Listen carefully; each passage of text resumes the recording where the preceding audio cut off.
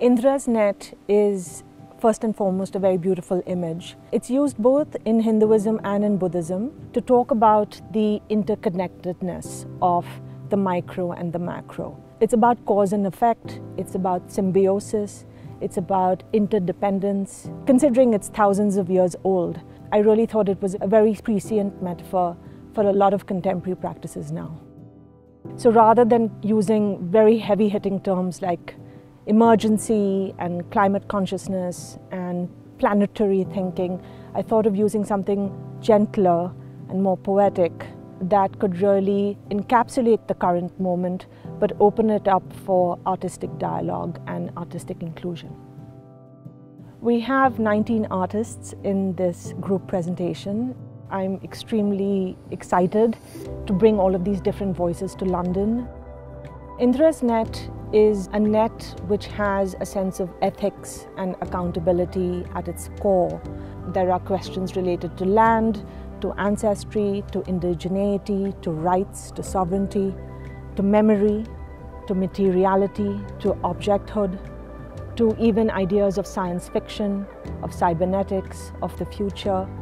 And in all of this, I really think of these artists as performing many roles. They are historians, they are archaeologists, they wear many hats. They are not contemporary artists in the traditional sense of having a studio practice, but they really live in the world at large. Martha Atienza is a wonderful artist who lives in the Philippines in a remote island called Bantayan and has just been involved with a very beautiful festival dedicated to the fisher folk communities on the island and really celebrating their indigenous relationship to the ocean, to the land, to environmental destruction that's happening, to governance, labor. Oscar Santillán is doing a very special project called Forecast, which is using the typology of a colonial Wardian case. Within this case will be a little peephole that audiences can look into, and what you will find is a hidden garden. But the garden is supposedly kept alive through the light that's emanating from 6 screens, and on the screens are apocalyptic films. So Santillán is somebody who's very interested in the relationship, again, between the organic and the artificial, between nature and technology, between where we are now as a species and future possibilities of future demises. There are many artists, I feel, who are in their 20s and 30s who are very concerned about the survival of the human species. When we go back to the theme of Indra's net, one of the images that I am particularly interested in is the image of the Buddha as the Avalokiteshvara.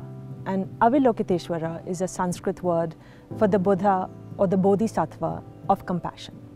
So this is a being that gets reincarnated in order to help man or all sentient beings when there is a moment of crisis. And in Tuan Andrew Nguyen's work, we see the Avalokiteshvara, but his form is fragmented, because the limbs have actually been cast out of brass artillery shells found all over Vietnam as a legacy of the war. Artists have really risen to the occasion and been extremely generous with making new work, drawings, videos, installations, photographs for this section. One in particular is Shirazeh Hoshiari's monumental painting, The Songs of the Earth. The public has never seen it.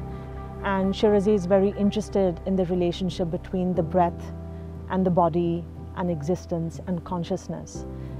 So in many ways, that painting provides an introduction to the entire section.